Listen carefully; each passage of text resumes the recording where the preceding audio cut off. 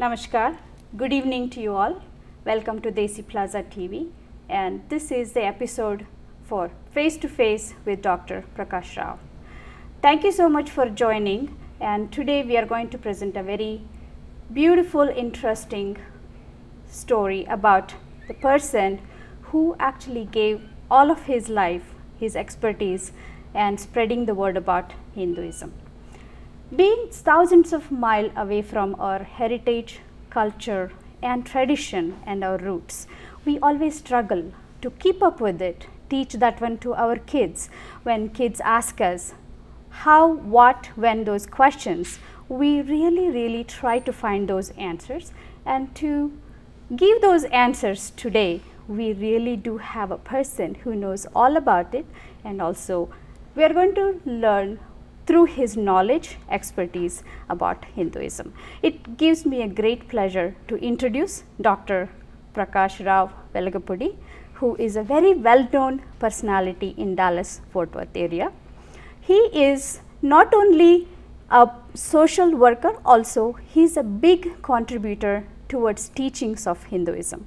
Thank you so much, Dr. Prakash Rao. Thank you so much, and I really appreciate your words. Thank you. Yeah.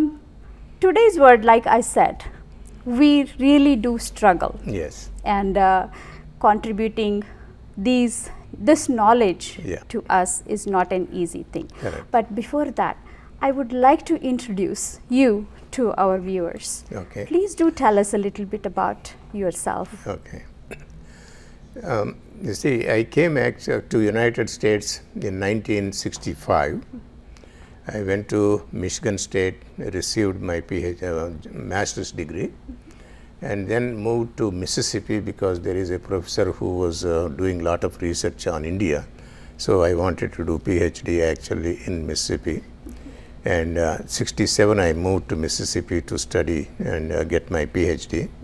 And at that time, so I met my future wife. She also came from India in 1967. That is where we met. We both received PhDs from the university. And then we spent almost 36 years teaching in different universities, mainly in Jackson, Mississippi. That is where we settled before we moved to Frisco in 2009. Before the Mississippi, what brought you here to United States? You see, that was it's a God's grace, I would say. You see, I mean, to tell you frankly, at least I cannot generalize anybody. I grew up in a very small village. I did not have much knowledge about anything. We are talking about 1965. And so I was not sure whether there are some countries where they will support your education and all that. So after I received my master's degree in Andhra Pradesh, so I went to New Delhi. I was working with one gentleman, Koneru Radhakrishnamurthy, because he also followed Kakani Venkatratnam, who is from our village.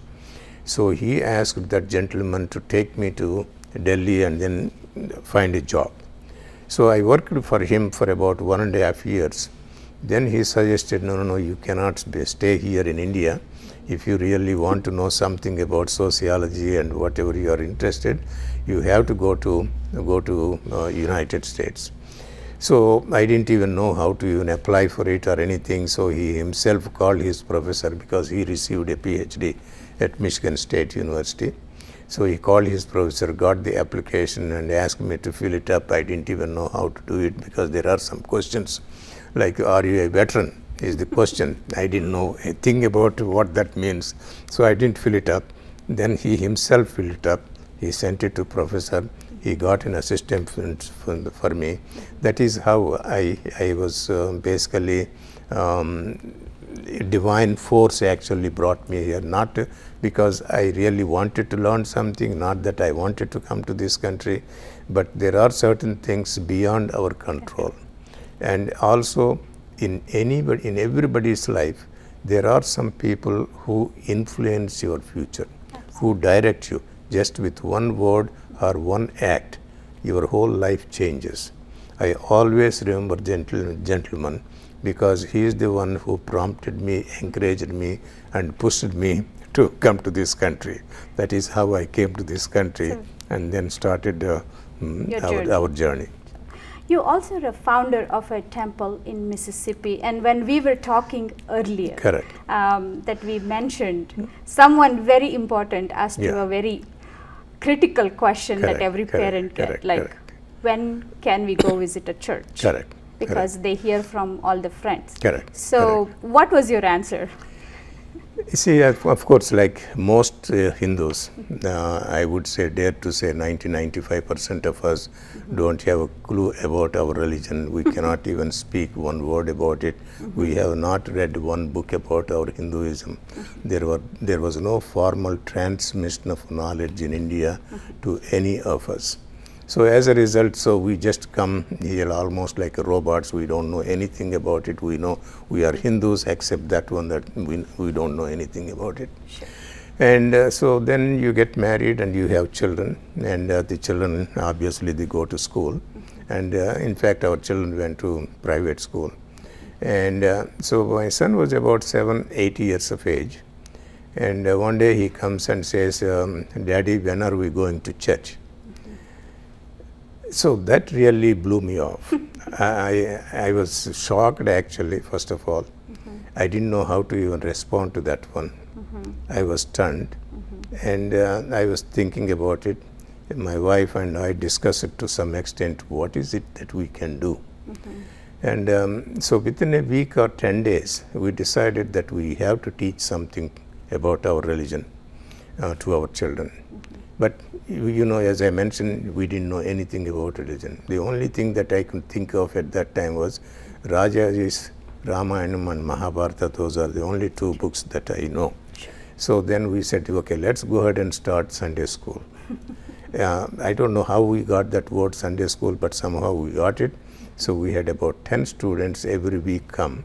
And then the only thing that I was doing is basically narrating the story of either Ramayana or Mahabharata.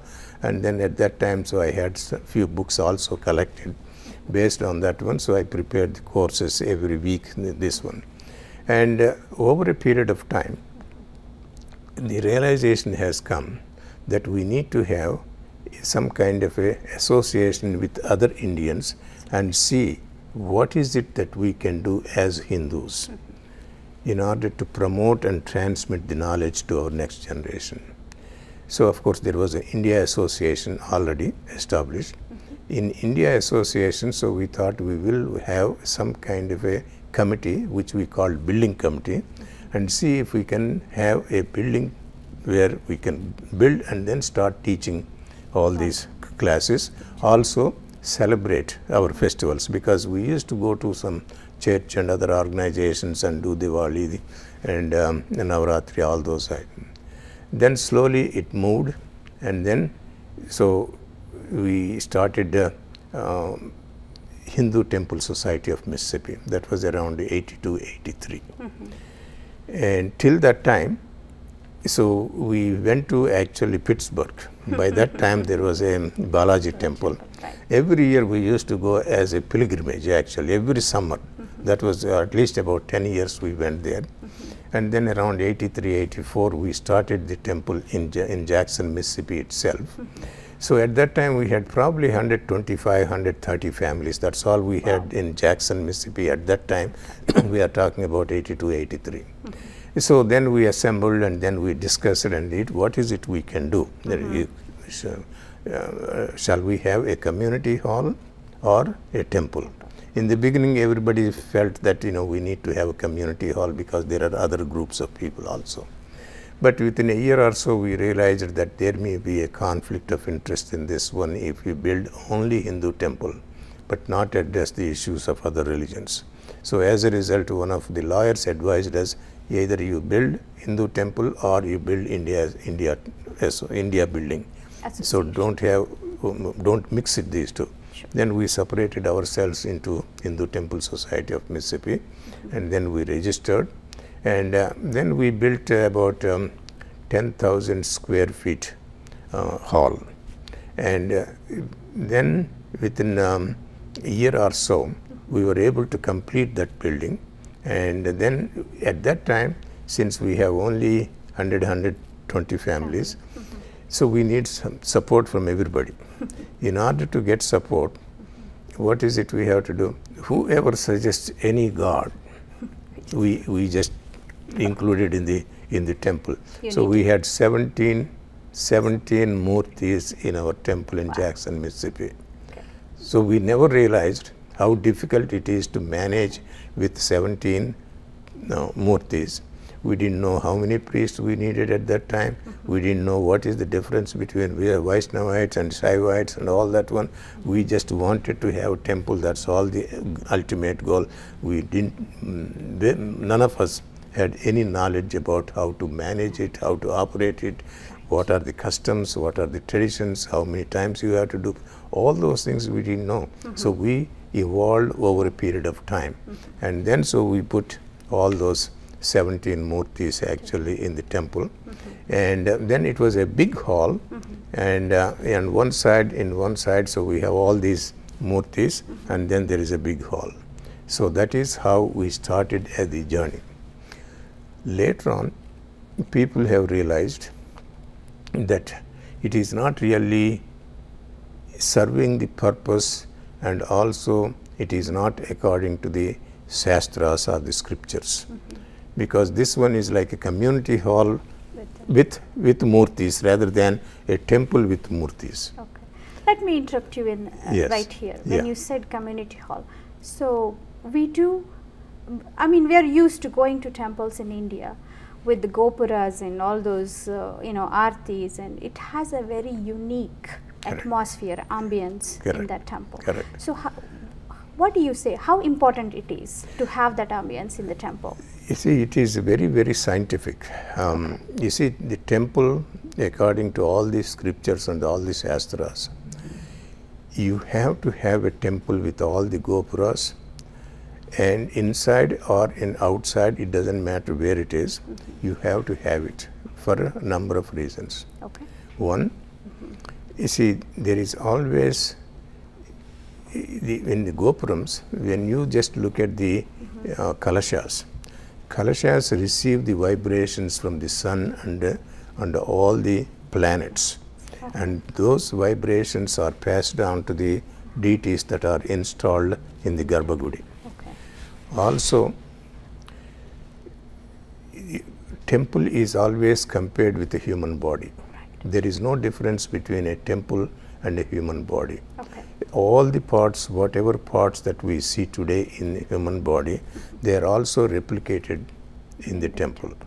So if you look at it, Rajagopuram is like a feet. Okay. So generally when you have that traditional temple, so when you enter through Rajagopuram, that means you touch the Rajagopuram, that means you are touching the feet, and then you come to the Dvajastambham. Sure. Dvajastambham is like a recreation, creative type thing, and then you will also see next to it Dvajastambham and Balipeetham. So these are like male and female combinations actually. Okay.